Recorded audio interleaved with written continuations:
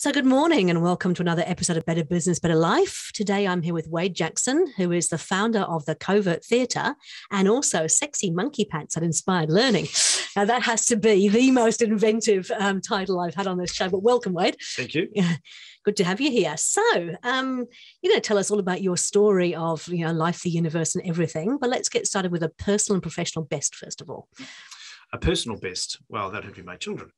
So yes, I have a almost 15-year-old daughter and a 12-year-old son. So they're kind of my light. Yep. And light and love of the world. Yeah. Perfect. And professionally?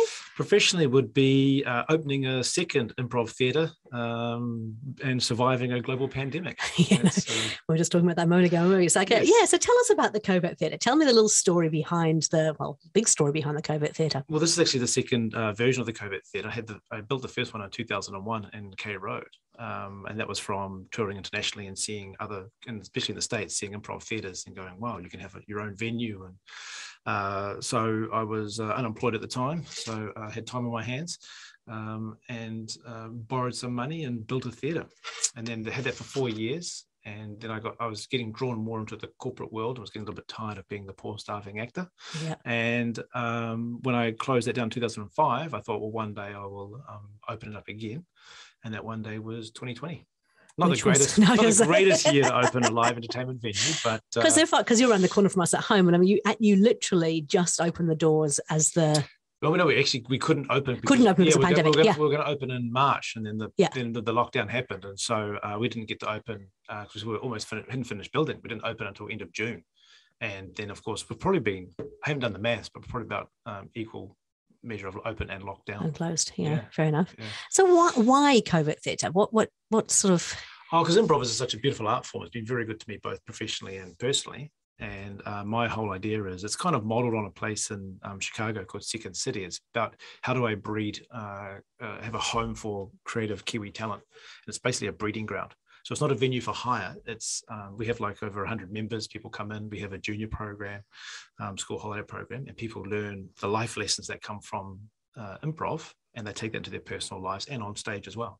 Mm-hmm. So it's a breeding ground for talent. Fair enough. This is not your first business, is it?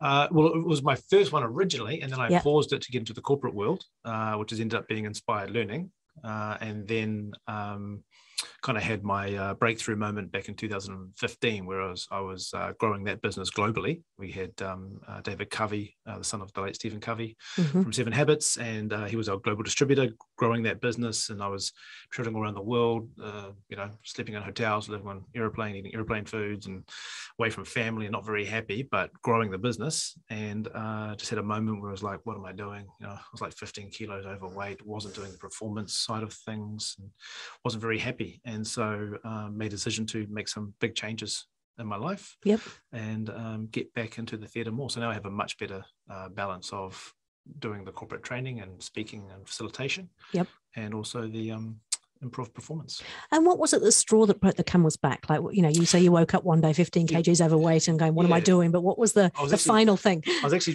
had some time off, but we went and did the wife came with me. We went to the Hawaiian Improv Festival, and then we took a week off and we went to Maui for a week. I was just kind of sitting on the beach, and when you have that space and time to think and reflect, I just realized, you've heard of builder's syndrome, the builder who fixes everybody else's house but their own. I can relate to you. I was the high performance coach who was fixing everybody else's life but not their own. So the hypocrisy and the guilt kind of hit home. I was just kind of like, what am I doing? So I know this stuff better than most. Why am I doing it? So I just put it into put some changes in place and created some rituals and living a much healthier, meaningful life. Yeah. We talk about doing what you love with people you love. And I suppose that's probably what was missing in all of that, right? Yeah. I was just just kind of chasing the wrong dream of, trying to build a global business and going for global domination, all that kind of stuff. It wasn't really what I was really into. Yeah. Okay. You get caught up in the hype of what you should be doing in business. And what people say you should be doing as well. Yeah, completely agree. Okay, cool. So we're back to the Covert number 2. Yes. And obviously opening just as the pandemic, or about to open as the pandemic hit. And talk us through that, a little bit of that story and how it's gone. Well, the essence of comedy is timing, and boy, did I nail it. So it's been fantastic. It's had rapid growth. We've got so many people coming in, like our workshops are oversubscribed. We had to double stream them. We had a full school holiday program, the last one we ran.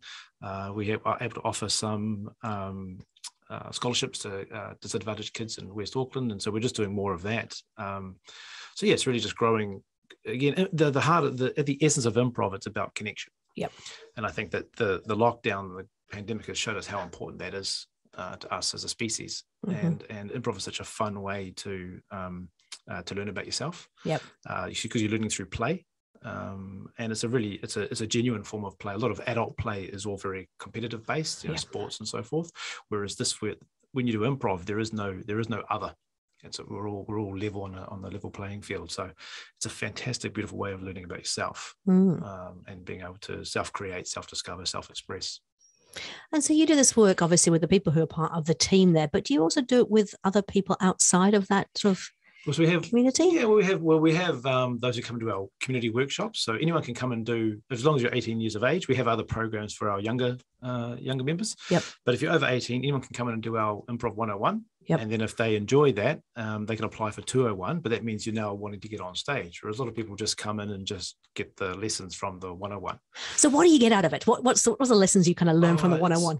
I mean, we've had people who have even got off their antidepressant medication from coming and doing the improv. We've had people who've been chronically shy. We've had one person, she ended up joining the theatre. She had a social anxiety disorder. Really? So she was someone who didn't like anyone looking at her or anything like that. And she ended up, just having that confidence and feeling safe. I think that's a real important part of what we do, is create a real safe environment for people where failure is just is okay. It's part of the learning process. So I think, it depends on what you will get out what you need from the course. So many people have different things that they will need. People who have imposter syndrome or think they've got to be, prepared for everything in life. And it gives you the courage to be yourself as well. I think that's what it's done for me. Yep. And you get to a point where, you can take what you do seriously, but improv teaches you not to take yourself too seriously. It's a very humbling art form. As soon as you think, oh, I'm good at this, boom, you'll be on your butt. With something else. Yeah. Okay, so 101 is just sort of learning the skills and learning how that can help you. Yes. And then 201 is where you actually get up on stage. At the end of the course, you get up. So they're both 10-week courses. At the end of the 20 weeks, you do a show. And everyone who finishes 101 says, I cannot do a show in 10 weeks time. And I've been hearing that for 20 odd years now. So it's like, yes, you can, and you'll be fabulous. And they are. Yep. We've got we call it Improv Rookie Night. We've got that on next week. Okay. And it's sold out, which is great. And so, so everyone, and then there's a 301, which is more, because there's different kind of styles of improv too. There's people think it's just like whose line is it anyway? Yeah. But that's really almost improv stand-up. How fast can you be funny? Right. Whereas we do much more of a narrative storytelling based. So we call that short form, where you play the improv games.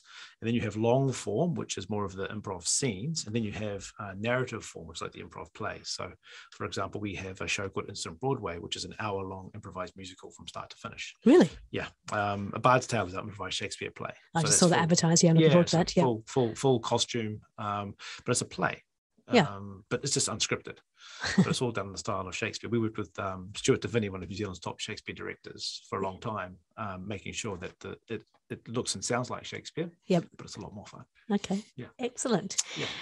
And so how does this sort of tie in with the work you do in the corporate world?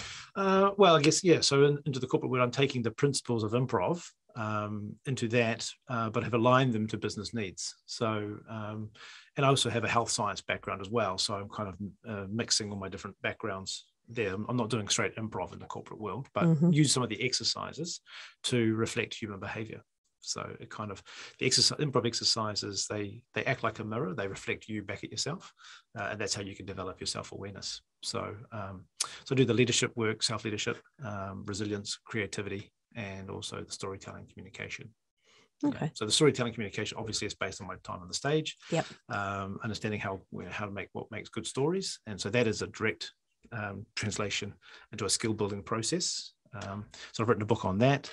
You've written a few books, haven't you? So you've got the Jolt Challenge. Jolt Challenge. Yeah, tell us a little bit about that. So that's all around. That was about 3.5 years. Actually, there's a book and a workbook. So the whole thing took 5 years of research and development. And that was picked up by like the Singapore military. Ended up being a leadership consultant to them, where they said it was like the best program around self-awareness on the market, because one of the hardest things to develop is self-awareness. And it's kind of it's a deep dive into oneself. So it was done like a boot camp, so a 10-week program. So you can just work through it yourself. And in fact, I got a message that during the last lockdown, how it actually saved someone's life. They were feeling very depressed and were looking at taking themselves out with the picture, and they went back and went through their Jolt program, and it helped them gain some clarity and some focus. And so very, very humbling. So that's the Jolt. Right. And that's still around? Yes, still around. The workbook and work through it. So I do one-on-one coach. I take people through it one-on-one, and I also run groups as well. And there's also, I've kind of scaled it down into a 2-day program as well. So for organizations that like rather do the 10-week challenge, they can do a 2-day version, and that's all around your beliefs and value systems, and how you talk to yourself, and kind of future setting, how you want to live your life, set intention and goal setting, all that kind of stuff. So that's the Jolt program. Then there's Mind Dojo. We have an app for that as well. That's all around resilience. That's right. So that's that program, and it's based a lot on my health science, but also again a lot of the improv is in there as well. And then there's creativity. And that's more kind of bespoke. So I work with companies who are doing human-centered design, going agile, things like that.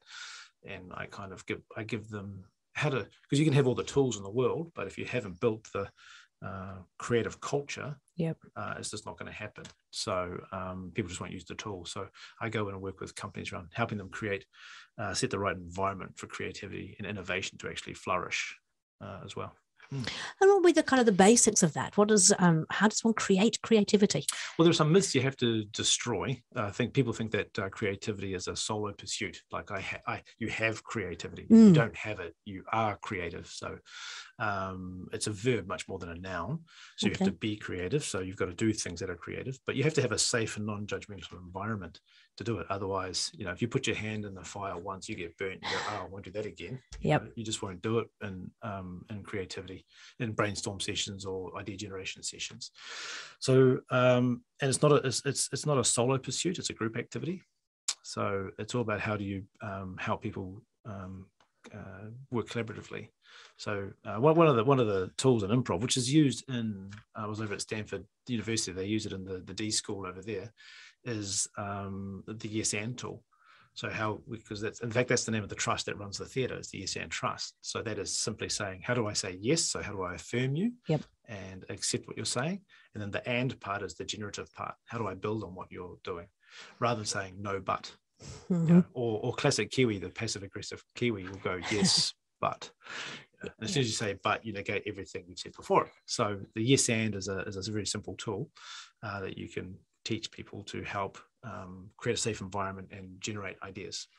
I'm interested, the whole passive aggressive Kiwi thing, it really is a thing, isn't it? We can't even say no without going, where does it come from, do you think? Because I'm British, and I think there's an element of British in there, but we're a little bit more direct. I just think it is a cultural thing. It's kind of it's that whole 2 degrees of separation. If I say no to you, you'll know someone who will know someone will come back to me. So I kind of hedge my bets. It's like you're selling in New Zealand, and it's like they'll say that's a really good idea. Why don't you come back in 3 months? They're saying no, but they're saying come back in 3 months. Whereas in Australia, I've worked in Australia, and it's just kind of like, nah. I'm the same. So I actually grew up in the UK, worked in Australia for 11 years, then came to New Zealand, and I've really struggled between the differences in them. It's like, just say no. I don't mind if you say no. I won't. I might be a little bit upset, but I'll get over it. I won't waste my time. Okay, so they're using the yes and that sort of creativity can actually help to overcome some of that. It's just people feel the fate, especially in the corporate world. There's a lot of fear. There's a lot of status and ego all wrapped up in that. So no one wants to be the person who puts out a silly idea and all that kind of stuff. So a lot of organizations, they talk a great game, like, we encourage failure and all that kind of stuff, but they don't. No. So you need to have a strong culture to allow real creativity to flourish, because creativity is the precursor to innovation. You can't have innovation without creativity. And they're not the same thing. Innovation is the result of a process and the outcome. But if you haven't got the creative thinking in the first place, which is all about discovery and going into the unknown, then you're not going to have really good innovation. You're just going to have what you've always done before, or just slight refinements or tweaks. Yeah. Okay. It's interesting. I worked in a large corporate. We did the whole LSI testing, right, and we got the classic kind of passive aggressive bow tie. And at the time, I was thinking, it was almost the entire leadership team in the organization. It was just fascinating to see how that sort of gets developed and is allowed to flourish in those environments. Yeah. So time to do something different. Yeah. Absolutely. Yes. So what's your why? Like why does Wade exist? What is he on this planet for? Well, in my professional life is to inspire meaningful happiness. I go into a lot of corporates, and I see a lot of what I call corporate zombies. So people who aren't really switched into what actually excites them, what they're doing. And it's very easy to fall into the trap. I fell into it myself. This is I'm chasing the wrong dream here. So you got to come back to what is how do you contribute? And I think people talk about like happiness being the end goal, but I think it's more around being having more meaningful than that, hence the inspiring meaningful happiness. Yep. So how do you contribute and how do you belong? I think if you can answer those questions, then you're going to tap into, then you'll just live happiness as a byproduct of those things. So my thing is just to help people get clear in the different ways, whether I'm coaching or facilitating or speaking, for people to get some clarity around that. Beautiful. Wow. I can see you love it. Yes. Yeah. And you've got a new book coming out, right? Yes. That's one of the joys of lockdown. Yeah. Because that's been sitting in my drafts for a long time. So that's Making It Easy. And I've got another one to work on as well. The Mind Dojo book, the book on resilience. So that's been many years of research, and that's in a state now where I started the writing. But Making It Easy is all around. It's a short book. It's all around tips and strategies for those who facilitate. Those who stay at the front of the room, and just the tricks that I've picked up over the last 20, almost 30 years. Nice. And the Mind Dojo thing. So you've got the app. The app is done. Yep. Yes. Yeah. The program is running, and that's been running very successfully. And now, there's a book coming next year on that. Yes. So how to live that kind of that authentic life, making sure that you're living the life you want to live. Mm-hmm. Yeah. And there have been some tips and things you've learned throughout the whole lockdown around. Well, people are, because I'm I perform on stage, but I'm actually more, if I do the test, I'm an ambivert, but the thing with improv is improv teaches you, it's a form of active mindfulness, how to be present in the moment. Because what happens is you want to get to a state, it's taken me decades to get there, but you improvise from awareness rather than from thinking, rather than cognition. So you're fully present in the moment. Yep. Because it just goes too fast to be thinking. And so what happens? So it's taught me to be much more present. So I didn't hate lockdown at all. You just deal with what is. You don't worry about what was or what could be. You deal with what's in front of you. And so I was very happy in lockdown, and I'm very happy now outside of it too. So either or. They're both good. And so obviously the Covert's back up and running again after our second lockdown, 107 days. Yes. Well, second big one. We had some others. Well, that's of course. That would affect you as well. Yeah. And so what's the plans for the future? Onwards and upwards. We've got a couple of weeks of shows, and then ironically we take a break so for summer, and then we're opening in mid-January. And then we've got an exciting summer program all lined up, because we had the Fun Size Festival, which is actually a comedy play. So we went out to anybody in New Zealand could write a short comedy play, and we created that. We had over 40 submissions. We picked 5. We're staging 5 plays. That was going to be in September, so that's been postponed till January, February. So that's our first non-scripted part that we're doing at the theatre.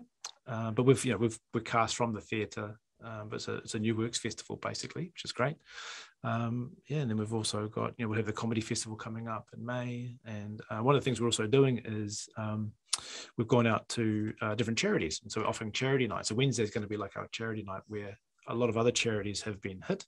And so if we offer them, they can have a free show, and we can take the bar proceeds, and they can raise money, sell tickets and raise money for that as well. So we want to make the theatre it's run by a charitable trust. We want to make it for the community. So that's kind of one of the plans. And one of the things I've been interested in is also talking to Indiana University, who do improv for autistic teens.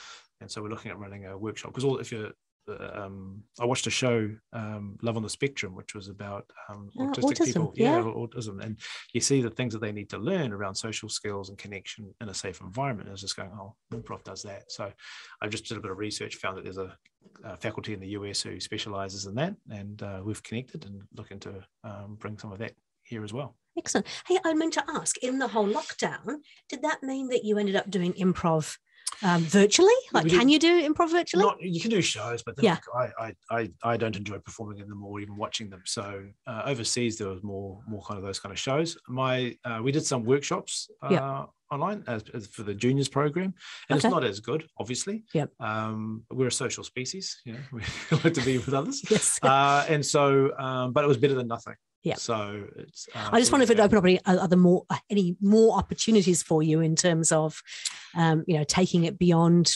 Auckland. Yeah. Well, unfortunately for us, we got declined some council funding for cameras. And so what we wanted to do was, after the first lockdown, we thought we really need to record shows, all the shows. And so if there's another lockdown, we could then stream them and show them. But the council of the wisdom didn't fund us. And the second lockdown happened. It's kind of like, told you. Yes. Okay. So if anybody out there listening who wants to donate some cameras to the Covert Theatre, Wade would be very happy. Yeah. Perfect. Yes. Okay. Yeah. So we always ask our guests to kind of share some tips with the listeners. They can go away and take some of the inspiration they've got from this and put them into action. And you've talked about your 3 Ps. Do you want to share a little bit about those for me? That's going to be my guiding thing for a while now. It's making sure that you have a purpose or a passion. That's the first P. But so I'm going to ask a few questions around that. So I mean, how do you go? I'm lucky, I know mine is, but for a lot of people, they even my husband actually, he says, well, I'm not really sure what his purpose is. How do you help find that? Yeah, this is where Simon Sinek and I part ways. I don't think purpose is spelt with a capital P. I think it's spelt with a small p. And I think it's again, it comes down to how do you contribute? How do you want to contribute? And also what excites you and what are you enthusiastic about? I think if you can figure out what it is that you're enthusiastic about, then you're playing in that ballpark of your purpose and passion. But I just think in the Western society, we've overblown the word purpose and made it too big. What excites you? What do you like to do? And it doesn't have to be everything for you either, does it? No, I mean, so Steve has a day job, which it doesn't have to be your work either. This is where, again, there's different ways you can contribute. You can contribute through your work, absolutely. Or you can contribute in the community in a different way. So what is it that kind of feeds the soul? So that's how I kind of define it. Have you got any tools that people could actually kind of that you'd recommend? Jolt program. Of course. Yeah, good. No, yes. It's different. Yeah. So the Jolt challenge manual, which is actually sort of processes of helping you discover it. Okay, perfect. Right, got it. And we'll put a link to that onto the podcast. You also want to make sure that it's also value aligned. A lot of people set goals and they don't really achieve them because they're not value aligned goals. So I think you need clarity around your values for sure. That's going to be important. They kind of go in together. Values and purpose kind of go in together for me. And then the next P would be have a plan. But there's a Chinese proverb, there are many moons up the mountain, but only one moon to be seen from its summit. So you may have a plan, but don't be rigid. Don't hold it rigid. You might be shifting paths. You might get to the same goal, but how do you get there will be different.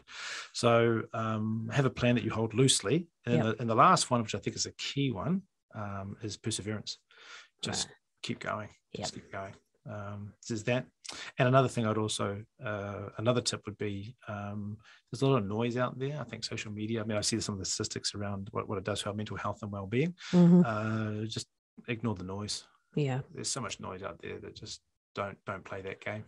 Play your own game. Yeah. It's easier said than done though, isn't it? Yeah, well, they're designed to be addictive, those things. So, social media. So you got any sort of personal tips yourself? I've actually taken off the Facebook app off my phone, and I try really hard not to look at things I can't actually have any influence over anymore.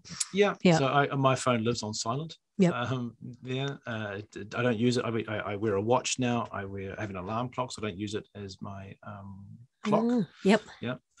Because it just keeps drawing you back. Off on weekends, it does actually have an off switch. Some people forget that, so it can do that.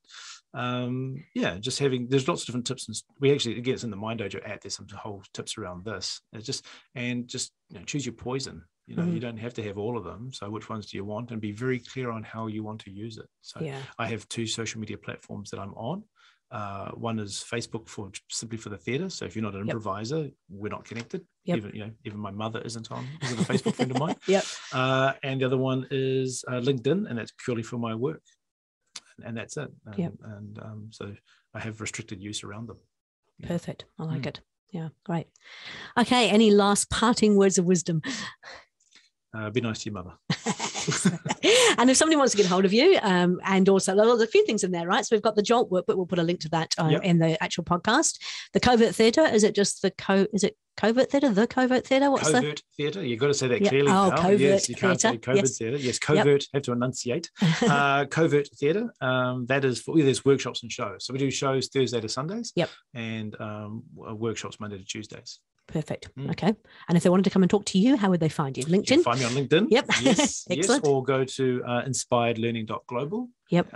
Or wadejackson.co. There's a couple of websites there. Fantastic. Hey, look, thank you so much for coming in. Pleasure. Really appreciate it. Look forward to talking again soon and seeing I'm going to see the Shakespeare show. Oh, great. Yeah, I'm looking forward to that. Lovely. Brilliant. Okay. Thanks, Wade. Cheers. See you.